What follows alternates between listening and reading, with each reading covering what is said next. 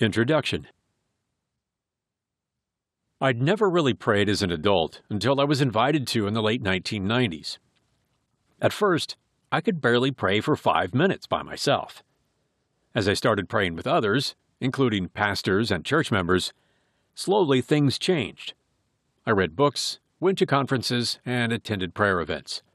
Now, that feels like a warm-up. An hour of prayer seems like 5 minutes to me. It really began when I learned to pray using the Bible. The Bible is full of people talking to God. All the great stories and characters in the Bible are of people who prayed. Ephesians is my favorite book for prayers after the Psalms. It has many prayers of Paul asking God's will for the church. I think of it as a manual for practical prayer. My list from Ephesians has 23 prayers. Lists are good because they help me stay focused. Though not all 23 are actual prayers, some are things to pray for.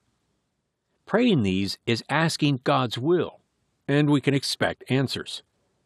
All of these should be added to your regular prayers, for your church and all God's children.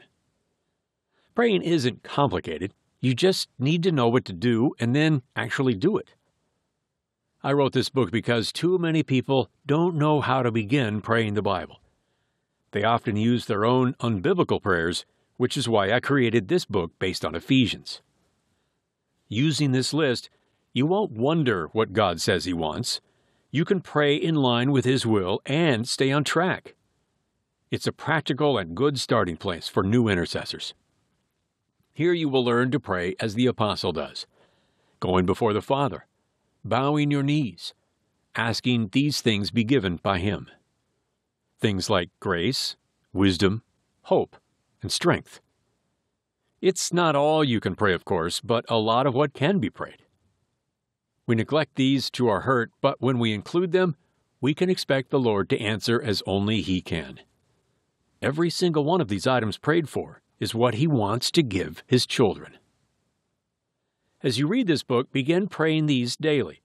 Not all of them each day. Just one a day would be more than is being prayed now. And share with another believer.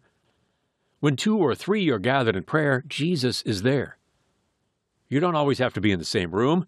Just commit to one other person that you'll both be praying these. Keep a log or a journal of prayers so you can record additional points for them and answers when they come. I suspect if more Christians would do something so simple, we would see the Lord moving among His people. One more thing as we get started.